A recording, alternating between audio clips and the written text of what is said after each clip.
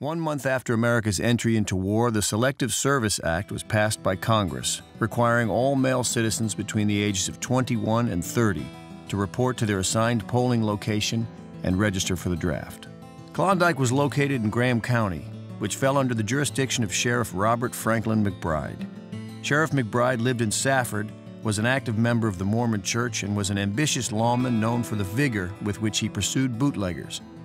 McBride promptly assigned Kane Wooten as draft registrar in the Klondike district. By the time the draft date rolled around, it would have been nearly impossible for anyone, even the isolated Power family, not to have taken notice of the extremely well-publicized announcements in the newspapers regarding the draft. Young men of draft age dutifully registered all over the United States. At the Klondike store, men from the nearby Aravaipa region lined up, including the Wootens and first cousins of Tom and John Power. But John and Tom failed to appear. If you're not benefiting from the things that it offers, government's a burden. It goes back to this notion of probably what Jeff would have experienced and maybe what he instilled in his children as they moved into Arizona. I mean, I'm not getting anything for it. He saw the war in terms of a hindrance to his big gold mining project. And suddenly, the government wanted to take his sons away. And his sons were working the mine. The government authorized county sheriffs to arrest draft evaders and turn them over to federal officials. Despite the threat of prison time, approximately 3 million men failed to register.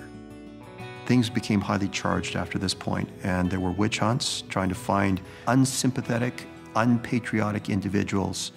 And so the heavy hand of law suddenly becomes a factor in what's happening in the southern counties in Arizona. Even the wars we've had have never really reached the hysteria that World War I did in terms of cracking down on dissenters.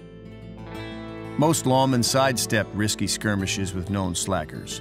One sheriff in neighboring Gila County was less than enthusiastic over the job because, as his deputy said, it meant either killing these fellas or getting killed. But the Mormon sheriff from Graham County was different.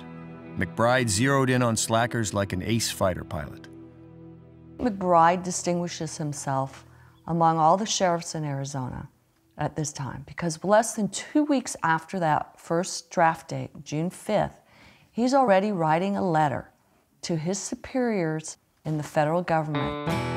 There are also at least 2 people who are hiding in the mountains and have positively refused to register from the first. I suppose I can get them in time, but it will be at some expense. If it is that necessary to make a special effort to get these parties at once, I would suggest that you send a government man, and I will be glad to do all I can to assist. Sheriff McBride.